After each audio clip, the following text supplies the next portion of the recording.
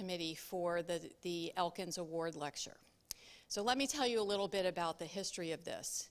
The Elkins Lecture was first given in 1991 in memory of Tom Elkins and the whole thing was set up by his doctoral and postdoctoral mentors, Barry Genetsky and Corey Goodman. So in his doctoral work at University of Wisconsin-Madison, Tom had worked on the slowpoke mutant and did pioneering electrophysiological studies that showed that slowpoke was missing a calcium-activated potassium channel and other kinds of information that suggested that the gene encoded was the structural gene encoding the channel. And that did turn out to be the case. And lots of people have worked on that since in both Drosophila and the orthologs and other species. So after graduate school, Tom went on to Corey Goodman's lab to do his postdoctoral work, and he generated and characterized fasciclin 1 and fasciclin 3 mutations, again making pioneering discoveries that have benefited many people in the field. And then in October of 1989, right around the time, right before this particular conference, he was returning from a camping trip in Yosemite, and he was killed by a drunk driver on the road. So for the people who knew and cared about Tom, this was a truly tragic and senseless death, and it was in an effort to try to make something positive in honor of his memory that a small endowment was put together with by his friends and family to support this award lectureship. And the idea is every 2 years to grant the award and the privilege of giving this talk at our meeting to a graduate student who has done exceptionally creative and significant work during his or her doctoral dissertation. So the nominations come from dissertation supervisors with various kinds of supporting documentation, and the selection committee consists of the current year and the previous year's organizers, and Barry Genetsky ran it for a long time, and now Alex Kolodkin has taken it over. So let me tell you a little bit about this year's winner, Jan Melom. So Jan got her bachelor's degree in biochemistry and cell biology at UCSD before going to MIT, where she was a graduate student in the biology program with Troy Littleton. And it's interesting that Troy himself had been an Elkins Award winner back in 1995. So she has actually completed her degree requirements and has gone on to a postdoc at Stanford, but she will tell us about her doctoral work this evening in a talk entitled Visualizing Calcium, Insights into Quantal Synaptic Transmission and Cortex Glial Function. Join me in welcoming Jan Melom.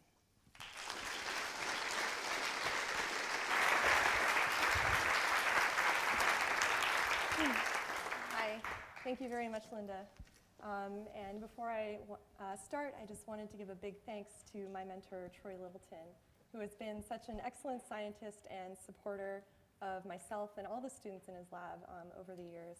And I think Troy has put together a really great group of people who do excellent science and also have a great time doing it as well. So thank you to them. I'm really grateful I got to be part of this lab. So today I want to tell you two separate stories. In fact, they bear little relationship to each other than the fact that they both involve calcium imaging. Now, both of these stories involve calcium imaging performed either in intact animals or in semi-intact preparations of the neuromuscular junction. And so to do this calcium imaging, the first story will take place at the synapse, the neuromuscular junction. The second story takes place in cortex glia of the central nervous system. We took advantage of the G-camps, which all of you in the audience are well familiar with. So G-camps developed by Lauren Luger increase in fluorescence in response to binding calcium. And by itself, G-camp is a soluble cytosolic protein. that when expressed in a cell of interest will fill the volume of the cell. But as you know, in the nervous system, many important signaling events take place at the cell membrane. And so to detect near membrane calcium transients, we decided to tag the N-terminus of GCAMP with a myristylation sequence, which tethers the sensor to the inner leaflet of the plasma membrane. And as I'll show you tonight, we found that this myristylated GCAMP5 sensor enables us to detect small near-membrane calcium transients both at the neuromuscular junction and also in cortex glia. So in the first project I'm going to discuss, we use calcium imaging to study the process of synaptic transmission, which of course occurs when an action potential travels down a presynaptic neuron and induces neurotransmitter release that is packaged in multiple synaptic vesicles. These vesicles dump neurotransmitter into the synapse, and they bind to postsynaptic receptors, triggering postsynaptic calcium influx, which in the postsynaptic cell, or the muscle in the case of the neuromuscular junction, triggers an excitatory postsynaptic potential and continues the chain of information flow. However, in the background, occurring at a low basal rate, are spontaneous potentials, or minis, which are single synaptic vesicle fusion events that occur at every chemical synapse studied thus far. So whether receptors on the postsynaptic cell have the ability to distinguish vesicles released during evoked or action potential dependent neurotransmission or spontaneous release has been rather unclear. And so one of the questions I want to address in this work is whether, in fact, this postsynaptic cell can distinguish these two vesicular release modes. So we sought to understand how evoked and spontaneous synaptic transmission is regulated at the level of an individual active zone at the neuromuscular junction. Classically, neurotransmission at the NMJ and at many synapses is studied by electrophysiology. And as you know, this gives you a measure of the population of neurotransmitter that is released. But it doesn't tell you much about where these neurotransmitter vesicles are released at the synapse. And so we use the larval neuromuscular junction as our model synapse, which is the connection of a single motor neuron to the larval muscle. At this synapse, stimulation of the motor neuron causes postsynaptic calcium influx and muscle contraction, visualized here by postsynaptic expression of myristylated GCAMP5. A single neuromuscular junction has multiple swellings, or boutons, and at each swelling there exists multiple release sites, or active zones. Each of these active zones, shown here labeled with the protein, an antibody against the protein Bruche pilote, is opposed postsynaptically by clustered glutamate receptors.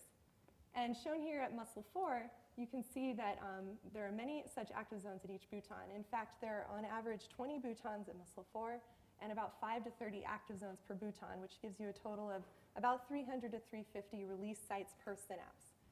We chose to focus our analysis of quantal synaptic transmission at muscle 4 because it is a relatively has a relatively simple structure and it has these large type 1B boutons. So our lab was not the first to use calcium imaging to study quantal synaptic transmission at the fly NMJ. The Isaacoff lab at UCLA has published several nice papers using a different sensor, SynaptoGCAMP2, which is a postsynaptically expressed and postsynaptically tethered sensor to study evoked neurotransmission at the NMJ. And they made several interesting observations, and I think the most important being that when you look at the population of active zones at the synapse and look at their release probability in terms of their evoked release probability, you see that there are a large number of active zones which have a high release probability and a small number of active zones which have a large number of active zones which have a very low release probability, and a small number of active zones which have a very high release probability. So we wanted to build on this work by using myristylated GCAMP5 to detect both evoked and spontaneous vesicle fusion events at the NMJ. So we could ask further questions about how these vesicular release modes are related, whether they occur at the same active zone, and whether there's any sort of spatial patterns of release that we can pick out. And before I describe our results, I wanted to point out that this work would not be possible without the contributions of Yulia Akdorganova, a postdoc in Troy's lab, who is also here tonight, and who is an electrophysiological genius, and Jeff Gavornik, a postdoc in Mark Baer's lab, who did a lot of the hard math for us. So by virtue of being a membrane-tethered tag, we found that expression of myristoyl GCAMP5 postsynaptically, or in the muscle cell, actually concentrated it postsynaptically, likely because the muscle cell has these infoldings of membrane called the subsynaptic reticulum, which concentrates plasma membrane opposite of active zones. And so we found this is a typical example of the expression of myristoyl GCAMP5 postsynaptically when the synapse is at rest and not being stimulated. As you can see, there's spontaneous neurotransmission occurring at the synapse, and we can pick out individual spontaneous release events occurring in real time all across the synapse. We performed this imaging in a physiological amount of external calcium, which is 1.5 millimolar, and we took the images using a spinning disc confocal, which allowed us to image at about 8 hertz. And we found that under these conditions, we could acquire continuous imaging sessions of a single synapse from about 4 to 10 minutes of length, during which the release frequency of spontaneous events and the delta F of the GCAMP remained stable. So here's an example of spontaneous neurotransmission producing a postsynaptic calcium influx at a single site. We found that multiple subsequent events at the same site, as shown in these two panels, produced postsynaptic calcium profiles that looked rather identical, which allowed us to follow subsequent release events at the same release site. So we did this sort of analysis for several minutes at each neuromuscular junction, and we found that spontaneous neurotransmission occurs all across the synaptic arbor. We did some post-hoc staining with the active zone marker Bruch-Pilote, and again we saw that these postsynaptic calcium ROIs appear to co-localize with presynaptic active zones. However, as you can see from these two arrows here, we picked up a number of BRP puncta that did not appear to overlap with postsynaptic calcium influx. These sites could represent active zones that are outside the plane of imaging during our imaging sessions. However, as I'll show you a little bit later in the talk, many of such sites were active during evoked neurotransmission. So this slide is showing you that these spontaneous postsynaptic calcium events that we are imaging correlate very strongly with miniature EPSPs or minis. So this is 4 consecutive imaging frames that we took from one of our series in which 4 different postsynaptic calcium events are detected with GCAMP. And here is a trace of the membrane cell's voltage during this period of time, showing 4 minis. And as you can see, the time of the frames has been aligned to this trace, and you can identify when the minis occurred in this method.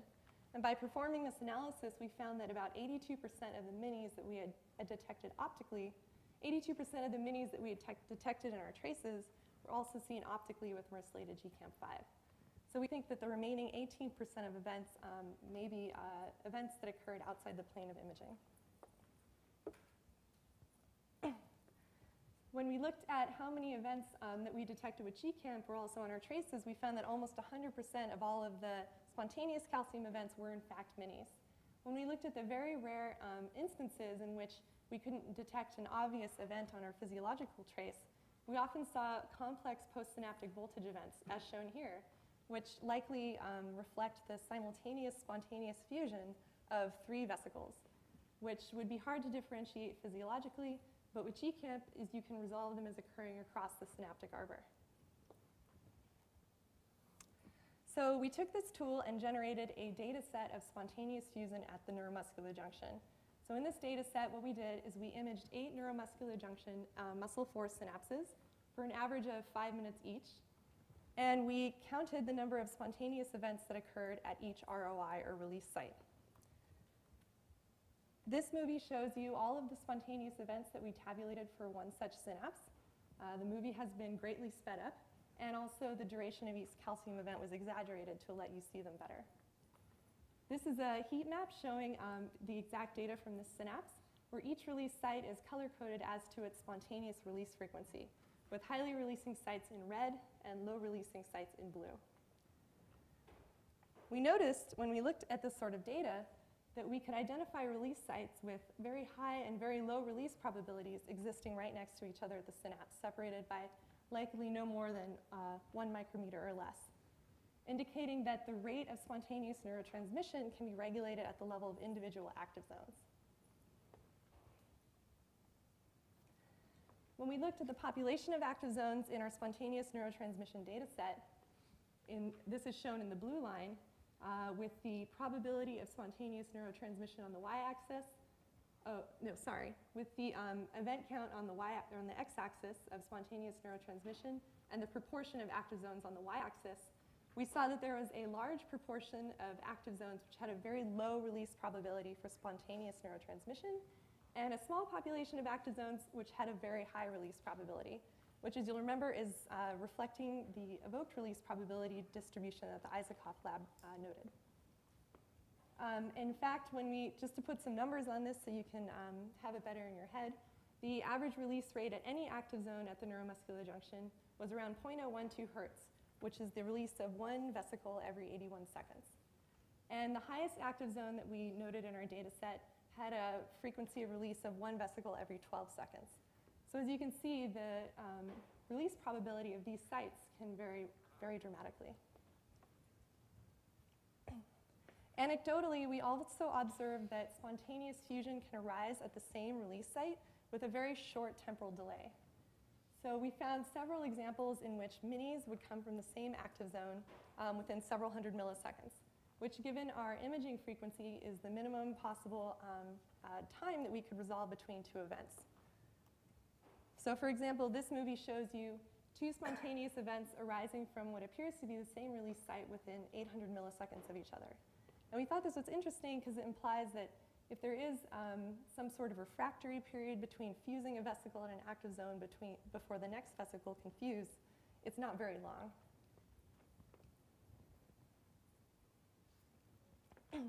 We also wanted to know whether there was any sort of spatial relationship between active zones of high or low release probability at the synapse. And so to ask this question, we defined highly releasing active zones in each synapse as an active zone which has a release probability that's 2 standard deviations above the average. And at this synapse, those sites are shown in purple circles.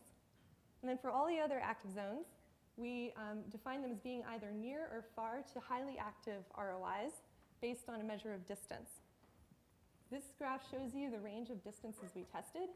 And interestingly, we found that at 2.5 microns, there was a significant effect such that active zones which are within 2.5 microns of a highly active ROI tend to have a significantly higher release rate themselves.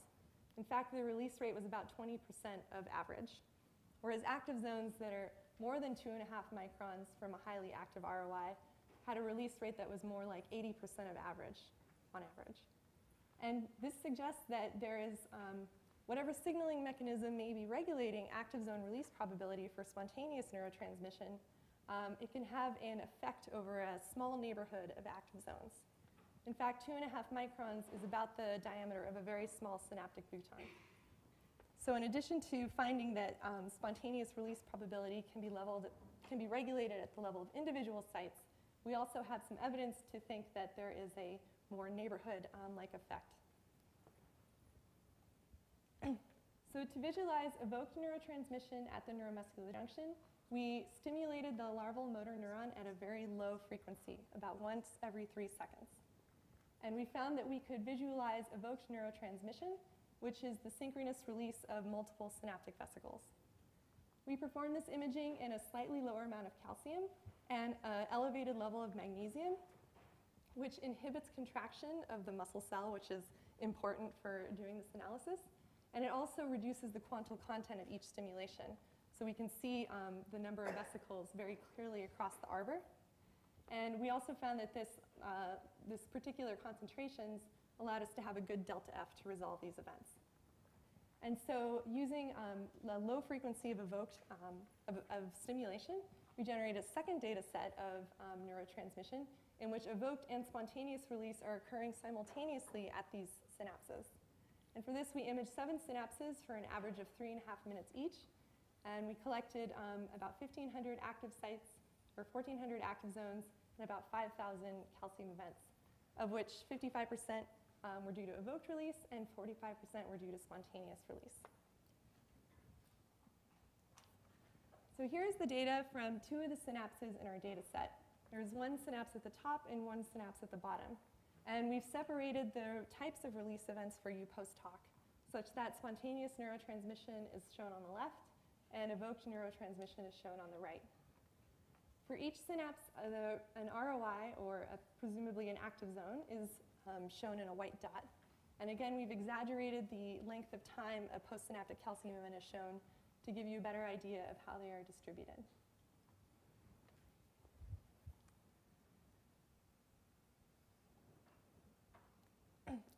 So when we looked at the population of active zones as to their evoked release probability, we noticed a very similar trend, such that a lot of the active zones, in fact, most of them, had a very low release probability given a stimulation. So again, this is just looking at evoked release. And there are some outliers down on the right side of the x-axis, which are active zones that had a very high release of probability, so were very likely to release a vesicle in response to a stimulation event. And this release probability histogram is very similar again to the data gathered by the Isaacoff group, in which they used synaptogcamp2 to measure evoked release probability to active zones.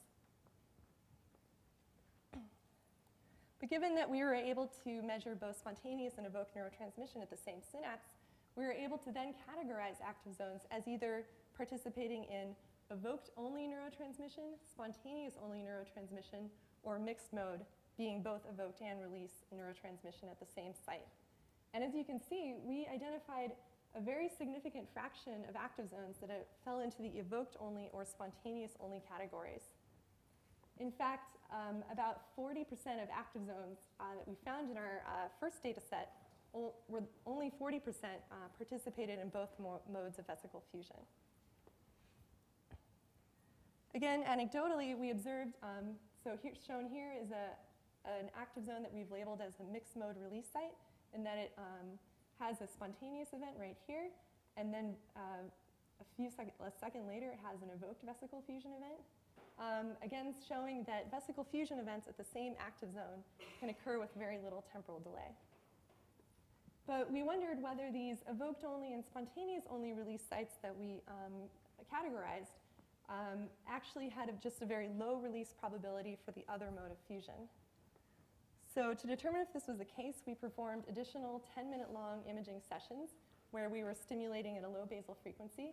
And interestingly, we found that the proportion of active zones which were only releasing vesicles spontaneously remained stable at about 22 to 23%. And to us, this suggested that there may be, in fact, a population of active zones that only participate in spontaneous release and, in fact, are silent for evoked release. When we perform post-hoc staining for active zones, shown here is one single synaptic bouton, and the active zones or the ROIs that only participated in spontaneous neurotransmission are shown in white circles. We saw that they appeared to roughly overlap with active zone staining presynaptically, suggesting that these spontaneous-only release sites likely do not represent fusion of synaptic vesicle outside of an active zone. Again, we generated heat maps of spontaneous and evoked fusion at the synapse.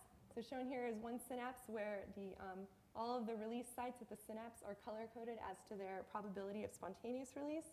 And all of these sites, again, are color-coded as to their probability of evoked release.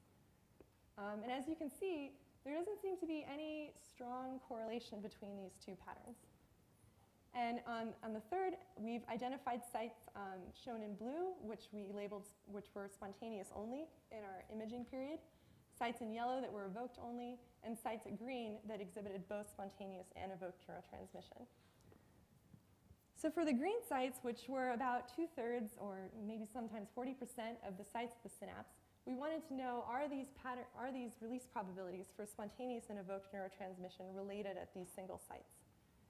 You would expect that they would be related. For example, if there was a site that had a very high release probability for spontaneous release and also had a high probability for evoked release, if there was a single mechanism regulating release probability at each active zone. But in fact, we found that spontaneous and evoked release probability don't appear to be correlated at single active zones. So in this chart, each active zone that was green in this picture and exhibited both modes of release is shown in a blue dot, and its spontaneous release probability is on the y-axis and its evoked release probability is on the x-axis. And our best fit line for the data is shown here, and there doesn't seem to be any significance to this small correlation, suggesting that evoked and spontaneous release can be independently regulated at the same active zone. We are also interested in knowing whether the spatial clustering effect that we observed at the synapse would be true if we looked at evoked neurotransmission as well as spontaneous neurotransmission. So in this image, the synapses are color-coded as to their overall release probability, including both spontaneous and evoked release. And we performed the same analysis I described earlier, where we identified highly active release sites that were more than 2 standard deviations above average in blue circles, and defined all the other sites in relation to those sites as a measure of distance of 2.5 microns. And we found the same finding in this data set, which is that sites that were closer to the high releasing sites had a slightly higher release rate themselves. And sites that were lower to those, or 2.5 microns or more away from those sites, had a slightly lower release rate. Again, suggesting a small but significant clustering effect of highly active release sites at the synapse. So the final question we were interested in addressing with this imaging sensor was whether active zones are releasing one vesicle or potentially multiple vesicles when they are stimulated. So one possibility is that stimulation causes evoked release of one vesicle at every active zone that's going to participate. The other option is that some active zones may fuse 2 or more vesicles. And so to address this question, we looked at the delta F of the GCamp response for evoked and spontaneous release at every active zone that had both evoked and spontaneous release. So we were comparing internally the delta F fluorescence at a single site across multiple sites, of course. And we found that the change in fluorescence was very similar for both modes of fusion, suggesting that evoked release involves a single vesicle fusion event. As well, the calcium profile itself was highly identical. And we did observe about 2% of the time that there would be an evoked release event, a green line, that had an amplitude about 2-fold higher than the spontaneous GCamp event, indicating that perhaps in rare instances, active zones are capable of fusing a couple synaptic vesicles. So in summary, we performed postsynaptic calcium imaging at the neuromuscular junction and made several observations about quantal synaptic transmission. The first thing I showed you is that expression of myristylated GCamp5 postsynaptically will enable us to detect the majority of evoked and spontaneous fusion events at the NMJ, making it one of the most sensitive sensors to date. We found that spontaneous and evoked release probability are highly variable at all active zones. There are a lot of active zones that have a low release probability for both modes of fusion, and a very small number of active zones that have a high release probability. And at active zones that have both modes of fusion, we found that there was no significant correlation between their 2 release Ps, suggesting that both modes of fusion are independently regulated at synapses. When we stimulated the neuromuscular junction, as I just showed you, we have data suggesting that single vesicles are normally released from active zones.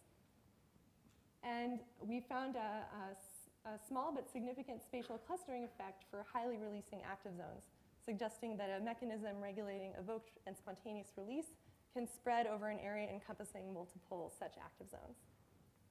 And I think our most interesting observation in this work was that a significant proportion of release sites at the synapse, up to 22% and ranging from about 10 to 40% depending on the synapse, appear to specialize only in spontaneous neurotransmission and are silent for evoked release. We found it really interesting that there may be active zones that are specialists for spontaneous neurotransmission, because that suggests that there are postsynaptic glutamate receptors that are only seeing spontaneous release, suggesting that the muscle cell has the ability to discriminate between spontaneous neurotransmission and evoked neurotransmission. And so there's 2 different information channels that the muscle can get. So what is the purpose of spontaneous neurotransmission? This has been a little unclear, but there have been a number of thoughts put forward and some good evidence for all of these. I just wanted to mention them. One is that spontaneous neurotransmission is a mechanism the synapse uses to mature and become stable. And several groups have shown that minis can regulate protein synthesis postsynaptically. So perhaps some of these spontaneous-only active zones may represent immature synapses. Work from our lab and others has shown that minis are required for activity-dependent synaptic growth at the Drosophila neuromuscular junction, such that spontaneous release frequency strongly correlates with synaptic growth. And finally, minis have been long implicated in synaptic plasticity. So as we heard earlier tonight, acute blockade of minis can rapidly enhance synaptic strength. And the Gray Davis's lab at UC San Francisco has done a lot of work on this particular plasticity mechanism called homeostatic plasticity, which strongly depends on minis. And we thought it was really interesting that the average spontaneous release rate we identified at active zones, which is about 1 per 81 seconds, is very similar to the induction of neuromuscular junction plasticity, which is about 2 to 3 minutes. And this suggests possibly that the muscle cell is capable of detecting a change in release on the order of 1 to 2 vesicles and initiating some sort of signaling event to the neuron to induce this plasticity. And so in the future, we think it would be really interesting to identify whether there is some sort of postsynaptic molecular clock for calcium that can detect such a short change in release frequency. So at these active zones where we identified both spontaneous and evoked release, we were wondering how could these vesicle fusion events be independently regulated at the same active zone? There are a number of mechanisms worth speculating about for a moment. One is that each Cavalli's group has put forward this idea that there are different synaptic vesicle pools at the same active zone, which may mediate both types of release. And it could be that vesicles in these pools recycle through separate mechanisms and don't mix. So that could be a way in which they could be differentially regulated.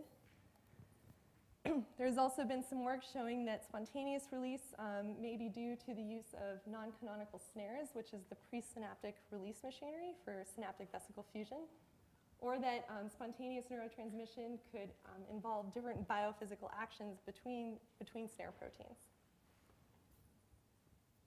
One such intriguing molecule that could be involved in this sort of modulation is the protein complexin, which Troy's lab has done a lot of work on. Complexin is a small snare-binding fusion clamp. And what's interesting is that the levels of complexin at the neuromuscular junction can dramatically bidirectionally regulate mini release frequency. So in this video, in real time, you're seeing spontaneous release from a complexin null neuromuscular junction, in which the mini release frequency was elevated about 30 to 40-fold. And also, overexpression of complexin can dampen this spontaneous release. Interestingly, different splicing isoforms of complexin and probably phosphorylation of complexin can differentially regulate evoked and spontaneous release, which is very exciting and suggests a possible mechanism by which active zones could acutely tune their release probability for these two mechanisms. So given our ability now to use myristoylated GCAMP5 to generate release probability maps for both evoked and spontaneous neurotransmission at the NMJ, we want to begin to investigate these mechanisms genetically and see how perturbing any of these molecules could affect release probability. So now I want to switch gears completely and talk about a totally unrelated project, but again involving calcium imaging. And this project takes place in the central nervous system and not the neuromuscular junction. So the focus of Troy's lab at MIT is to study synaptic transmission. And I just told you about a piece of it just a second ago. But we're also interested in identifying neuronal signaling mechanisms that may underlie diseases such as epilepsy. And so one of the things the lab has done is performed a screen for fruit flies that at room temperature look normal, and at 38 degrees exhibit seizures. So I was working on one of these seizure-susceptible fruit flies we called Zydeco. And I found that, well, let me show you real quick. So this is how we would perform such a screen.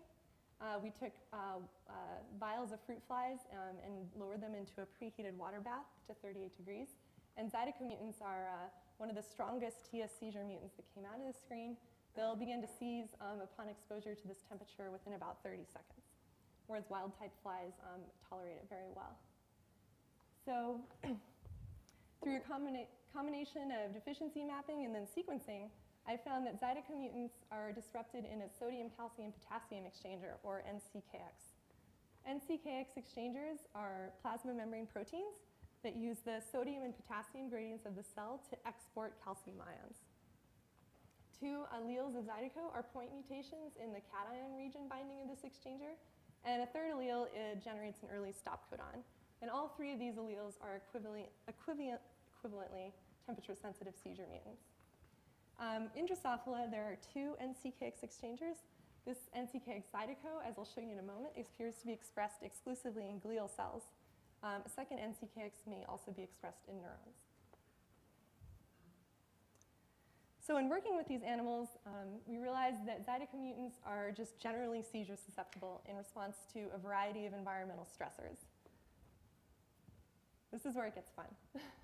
So when you expose Zydeco mutants to cold shock by putting them in a petri dish on ice for 5 minutes and then allowing them to recover at room temperature, we noticed they would exhibit these really strong seizures, whereas wild-type flies just slowly warm up and then start walking around again. I also noticed as I was transferring these flies that they appeared to be slightly bang sensitive. So if you put Zydeco mutants in a vial and you vortex them for 10 seconds at room temperature, they will also seize for upwards of 30 to 60 seconds. So this shows that these mutants seize in response to high temperature, low temperature, and just mechanical stress. We recorded central pattern generator output from larval motor neurons in the Zydeco mutant and found that at the restrictive temperature, these seizures manifest as tonic spiking of the larval motor neurons, whereas the neuronal activity pattern recorded in these mutants at room temperature was more or less indistinguishable from wild type.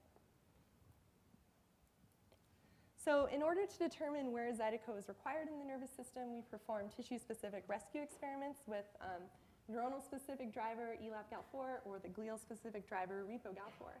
And as you're seeing in these traces, we found that panglial but not neuronal expression of the transgene fully rescued the seizures, both recorded in the larval animal here and also behaviorally as we saw them in the water bath test of adult animals. And so the glia in Drosophila come in many subpopulations, which you can roughly group as homologous to mammalian glia. There's a couple of glial subpopulations that form the blood-brain barrier and encapsulate the central nervous system. There's a population of cells called ensheathing glia, which are oligodendrocyte-like cells that ensheathe nerves. And there's two populations of glia that are thought to be similar to mammalian astrocytes.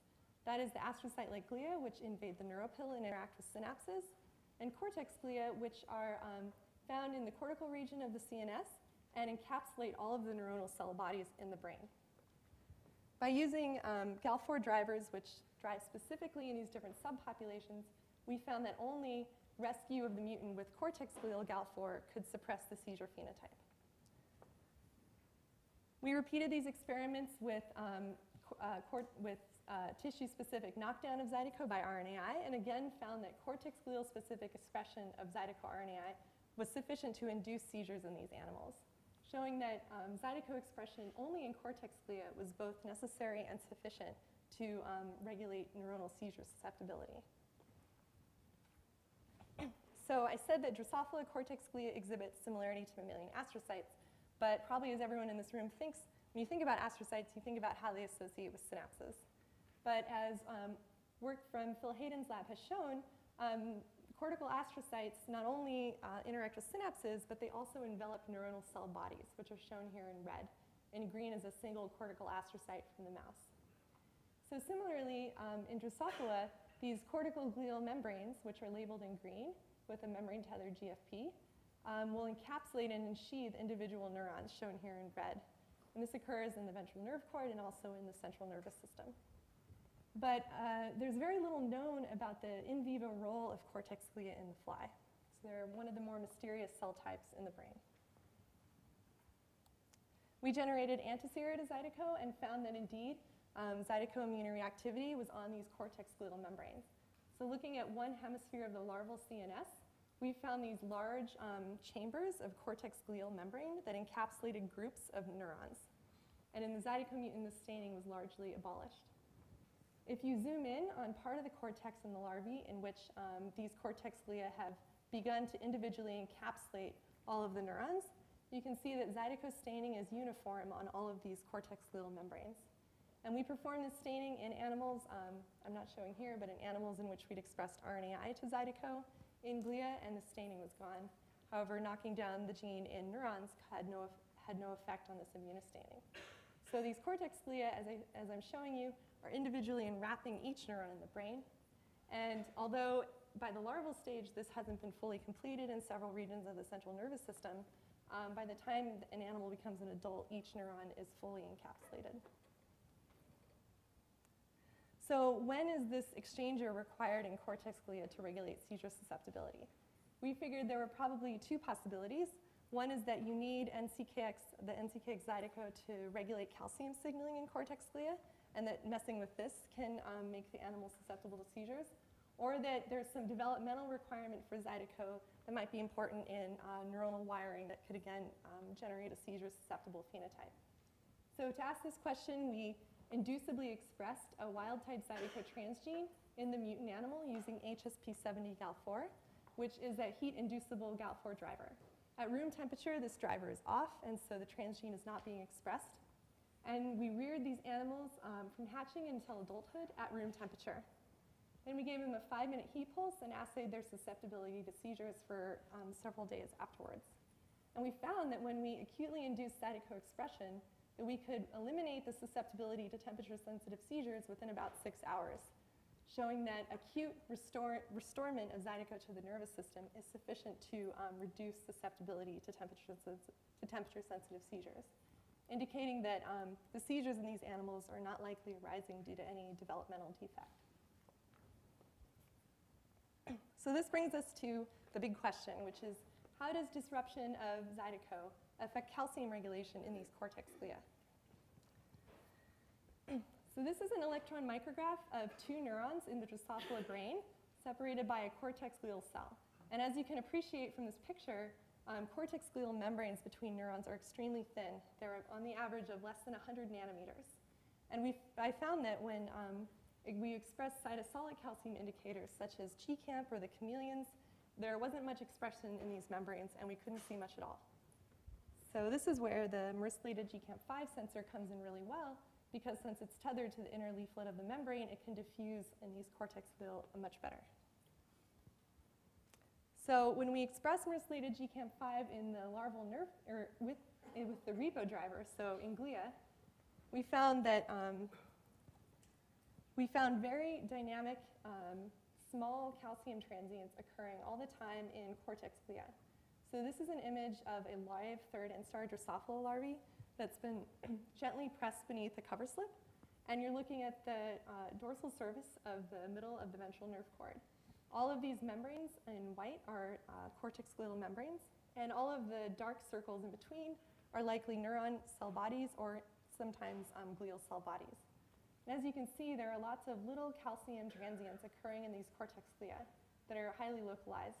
And in some cases, we can even see what appears to be calcium flowing through perhaps multiple cortex glial cells, though we don't know that for sure at this time. The reason why I'm doing this imaging through a live animal is because we found that dissection or even anesthesia cause rapid elimination of all of this activity. So we don't yet have a dissected prep that can maintain this cortex glial, endogenous cortex glial signaling.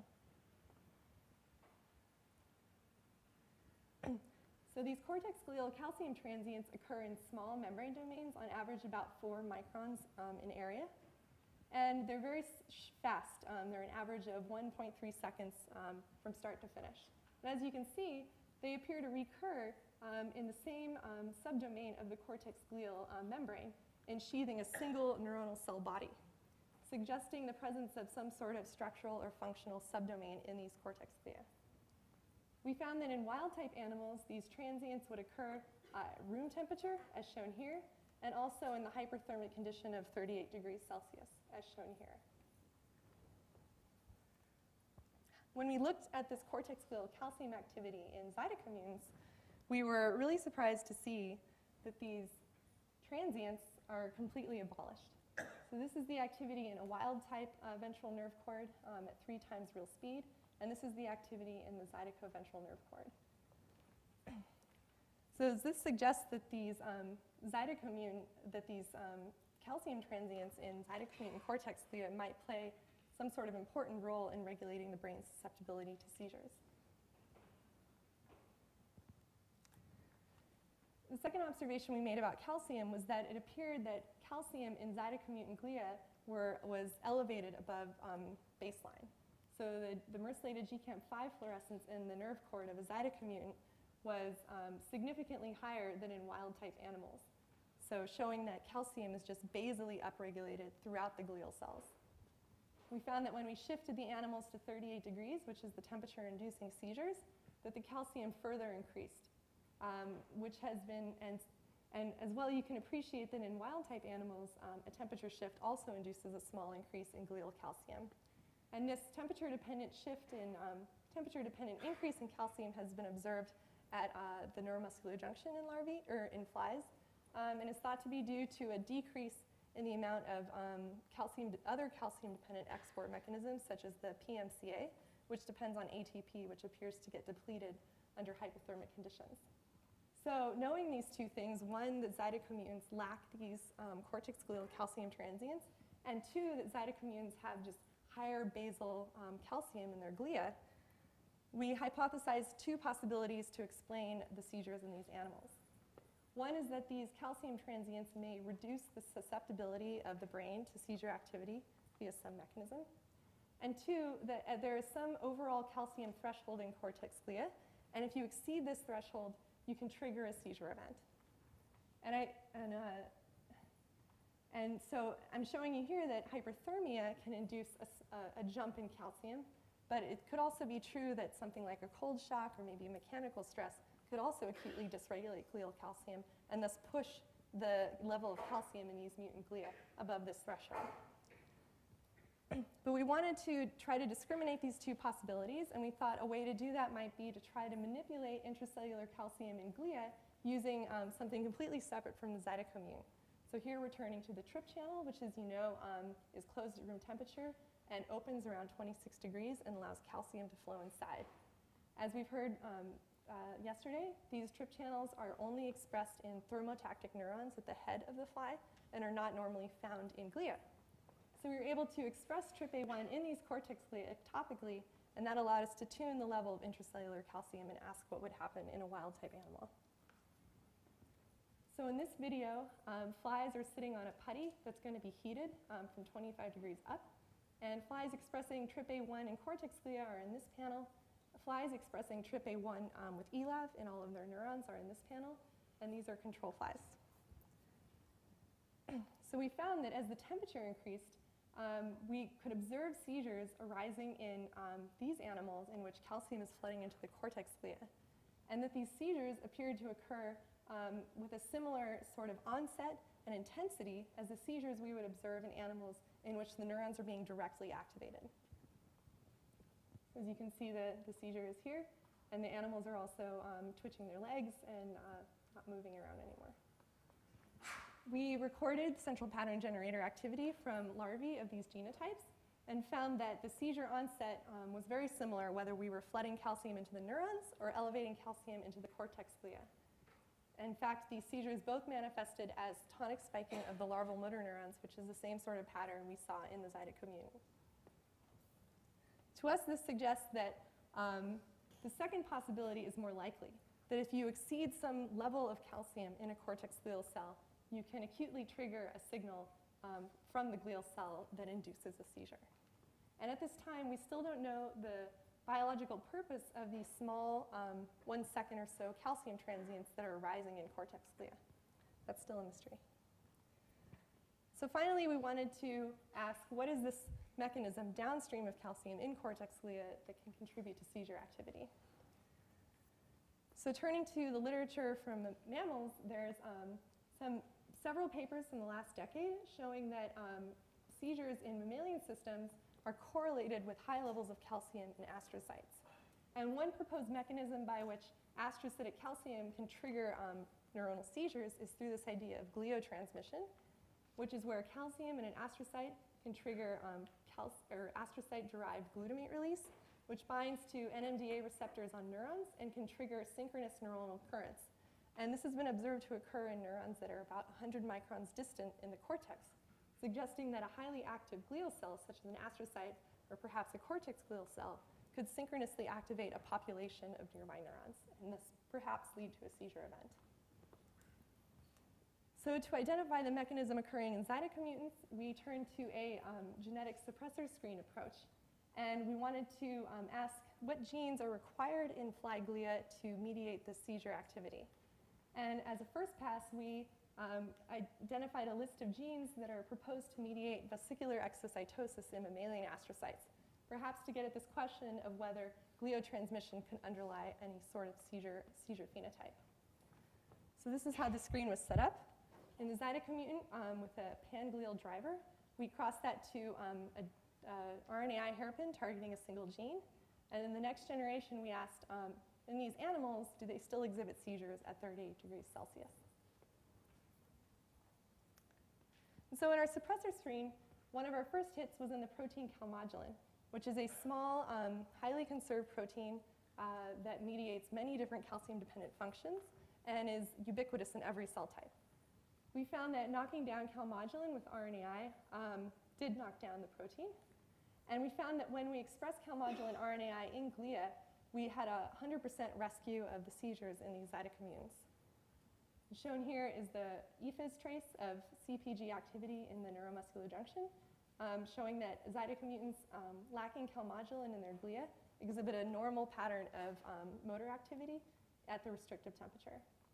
This suggests that calcium in the cortex glial cell proceeds through some kind of calmodulin-dependent pathway to mediate whatever signal is then driving the seizure activity in the neurons. So we're currently following up on a number of additional hits from this screen, in which we have found approximately 18 out of 750 genes that appear to modulate the seizures in these mutants when knocked down in the glia cells. And it'll be interesting in the future to really define this molecular mechanism and identify what is actually triggering the seizures in these mutants. So in summary, I've told you about the identification of zydeco, a mutant that is predisposed to seizures in response to high and low temperatures and also mechanical stress. And it's disrupted in a glial-specific sodium-calcium-potassium exchanger. Zydeco-mutants lack cortex glial calcium transients, which we identified as occurring endogenously in wild-type animals. And as well as lacking these transients, they exhibit globally elevated intracellular glial calcium. Furthermore, we found with TRPA1 that if you acutely elevate calcium in a wild-type animal's cortex glia, you can trigger rapid seizures. And finally, we now know that calmodulin appears to be required for this signaling process in the cortex glial cell. So in our model, neurons here are shown in blue, and cortex glial membrane is shown in sheathing them in green.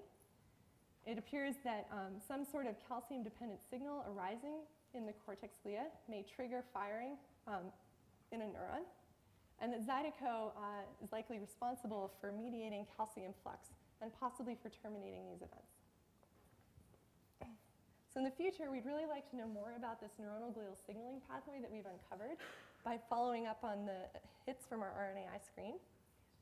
We're also interested in understanding, so that would be this question mark here. We're also interested in understanding how these cortex glial calcium signals correlate with neuronal activity. Are they induced by activity? Do they induce activity themselves? We'd really like to perform simultaneous GCamp imaging of these transients while stimulating neurons, possibly with channel rhodopsin or something like that, to get at a relationship between the two modes of firing. And finally, we'd like to perform flip experiments where we express GCamp only in a single cortex glial cell and ask, are these transients regulated within or between cortex glia? Does calcium spread within a network, or is it highly localized within a single cell? And with that, I'd like to thank all of you and also the Littleton Lab for being such an excellent group of people to work with at MIT, all of the flies that I killed during the various years, Yulia Akberganova and Jeffrey Gavornik, again, who contributed very strongly to the synaptic calcium imaging project. All these undergrads, and Dina, who contributed to the Zydeco and cortex glial calcium imaging project. And I'd like to point out that Yao is a postdoc in the lab who has taken over this project and who has a number of interesting results. His poster is coming up tomorrow, so you should definitely see it. Troy Littleton, again, for being such an excellent mentor. And thank you, and I'll take questions.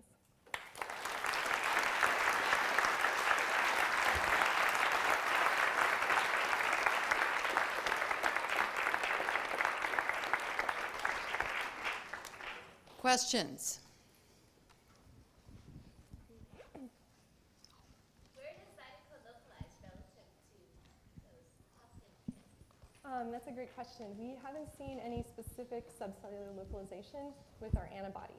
It appears to be uniform on all of the cortex glial membranes, so at this time, didn't see any sort of Zydeco puncta, which would have been very cool.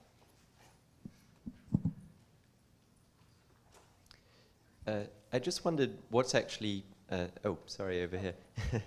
I just wondered if you were actually able to follow what was happening during a seizure event in terms of the activity of individual or many glial cells. So, for example, have you tried any mosaic approaches where some fraction of the glial cells are mutant to get an idea of whether you can actually trigger seizures by only a small number of cells within the population? No, we haven't tried that sort of approach, but that would be really, really interesting, and I think that would be a great thing to try to do.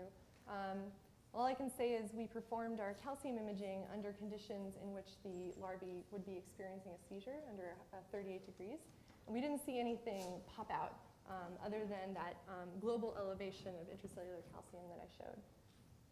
Sort of avalanche. There's a question in the back. Yeah, I actually have a couple of questions about the first part of the talk. And my first one has to do with your detection of multivesical release, or I guess failure to detect multivesical release from single points of interest. And I may have missed the data, but did you show whether you have a saturating level of your GCamp sensor by single boutons, or single vesicle release? A saturating level. No, but if we increase external calcium in the bath, we can increase the delta F of the signal. So that indicates to me that the GCamp isn't actually being saturated when we detect these events. That's what I was getting at. My second question then, quick, was I believe one of the big findings from the Isaacoff paper was that there seems to be a strengthening of synaptic release along the length of the motor axon, and it didn't look like your data was in agreement with that. So I guess can you shed some light on that? Yeah, in fact, so what the Isaacoff group found was that terminal boutons on the neuromuscular junction tended to have a higher than average release rate as opposed to the more proximal boutons. And we performed a similar analysis with our data, but we did not see any sort of bouton-specific trend with evoked or spontaneous neurotransmission related to the distal bouton. And so that data is quantified here. So in fact, our finding was not quite the same as the Isaacoff group, which we may chalk up to the fact that we were detecting possibly more events with our Merslated GCamp5 sensor. Any other questions? Have those slides after seizures have been recovered? Yes, the Zydeco mutant, once you return it to room temperature, it gets up after about a minute or two. It appears, interestingly, that the duration of its recovery can actually be related to the duration of the temperature shock, but they do recover. I've got a quick question. Did you mention the stoichiometry of numbers of glia to numbers of neuronal cell bodies? I did not. It's really interesting. I think the number of cortex glia in the ventral nerve core has been counted, and I think it's on the order of less than 100 or so. Oh, okay. Don't quote me on that. But many more neurons. I believe more than neurons than glia. glia. And so we'd really like to know, for example, how many neurons does one cortex glial ensheath? And so that would be a really interesting question to approach mosaically. Okay, well, thank you, Jen, again, and we'll see everybody back at 9.